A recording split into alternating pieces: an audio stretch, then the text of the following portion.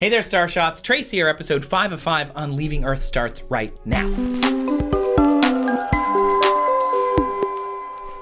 So far, we've talked about going to Mars, going to the moon, and living on those two places. And we've had experts like Pascal and Ariel, and it's been awesome. We've talked about how to get off the planet and why we should even go, and we know we gotta go. So should we hit up Mars? Probably not for a while, like 30 years. Should we hit up the moon?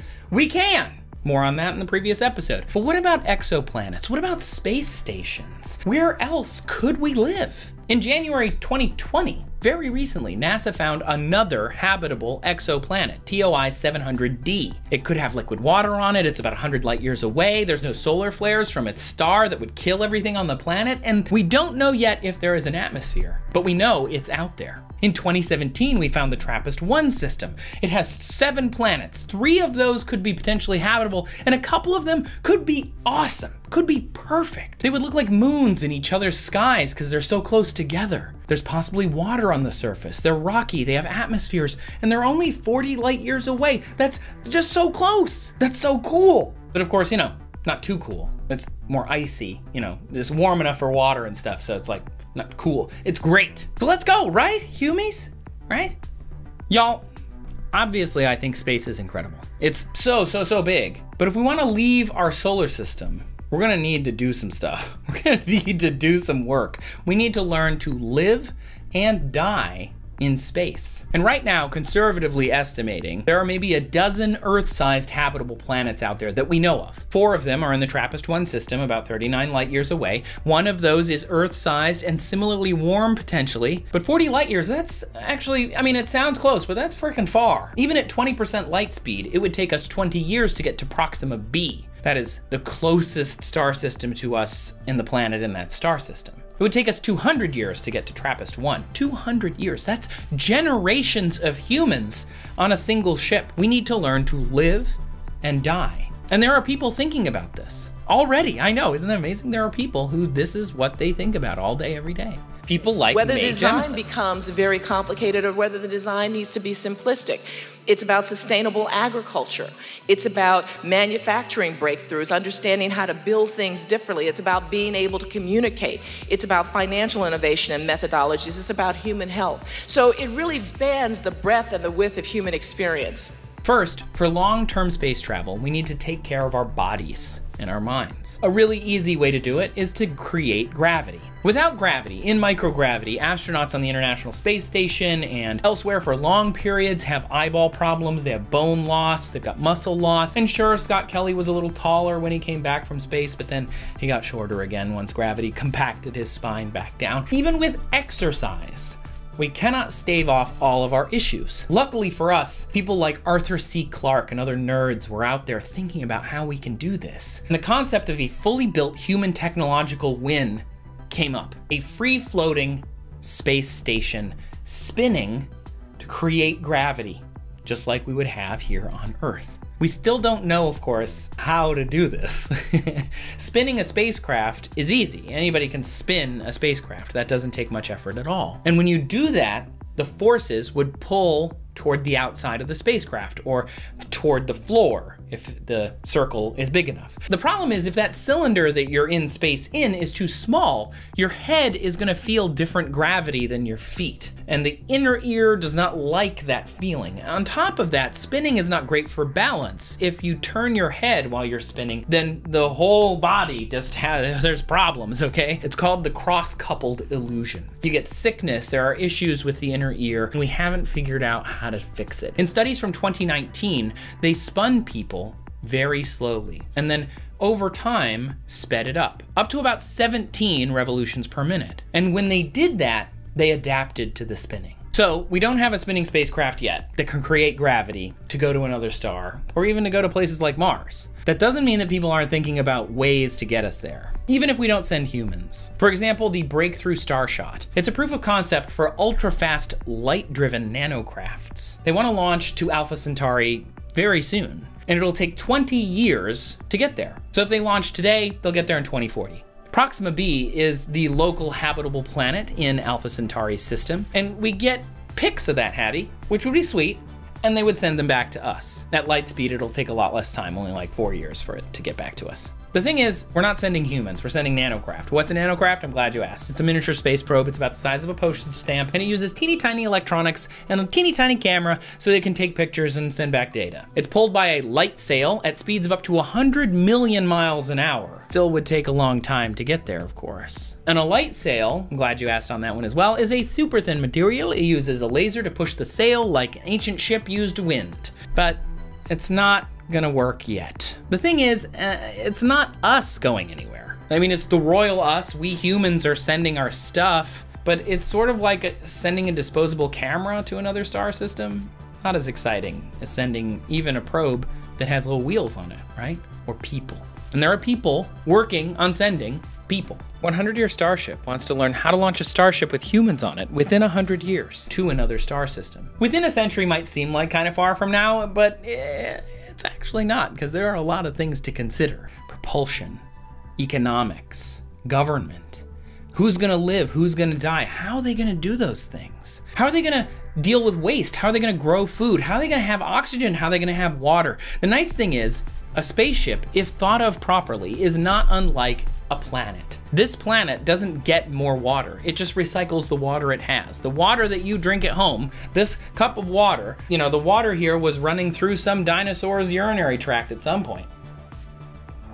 Got my eye, delicious. So if they can figure out how this works, if they can figure out how to create a self-contained system with everything we need, we could conceivably go to another star. I emailed them to talk to them for this story, but they're a little busy right now. They didn't respond to my emails, but they are still tweeting as of May of 2020, so they still do exist in some capacity.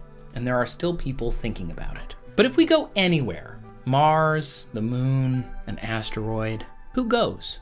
What kind of jobs do they do? If they raise kids, what jobs do they do?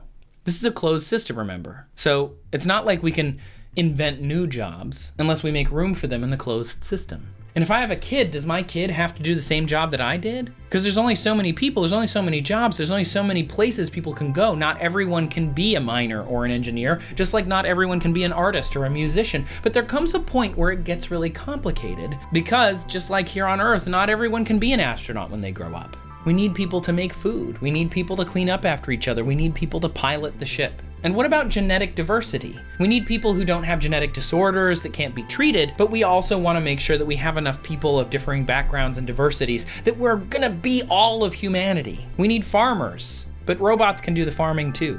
And which is better, sending a bunch of engineers that know how to build and fix robots, or send a bunch of farmers who know how to grow crops? Of course, we won't have pesticides because we won't have pests. We have picked the plants specifically, and there's not going to be insects with them unless we need them, and no plant diseases because we'll have looked at the genetics and determined which plants to send. Should we take pets? Should we take children with us to start? How does government work in a world that is completely separated from ours? The 100-Year Starship looks at all of this. I put a couple videos down in the description. Mae Jemison is the head of the 100-Year Starship. It's amazing stuff. But to paraphrase poet Young MC, what we're really doing here, we're looking for love in all the right spaces, no dead worlds, just water places.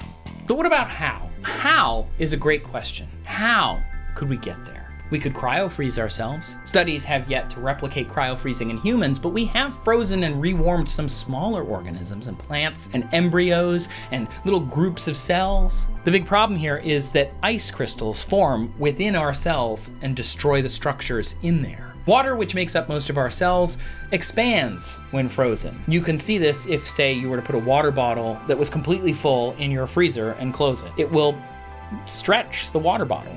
If it's too full, it could burst it. And that's what would happen to our cells as well. And we still haven't figured out this problem because it's a chemical property of water. But if we think outside the brain box, there are other ways to send humans to other stars. For example, brain projection. Seriously, this is a thing that people have thought of. Michio Kaku and other philosopher physicists have mentioned that we know now the human genome. We know now how to map the human connectome, which is all of the little teeny connections inside of our brains. A connectome is a map of every connection in every way inside of our brain. Every fiber, every bit, everything that is you is your connectome. Theoretically, if we can map it well, we could make an exact copy of your connectome in a computer program and project it.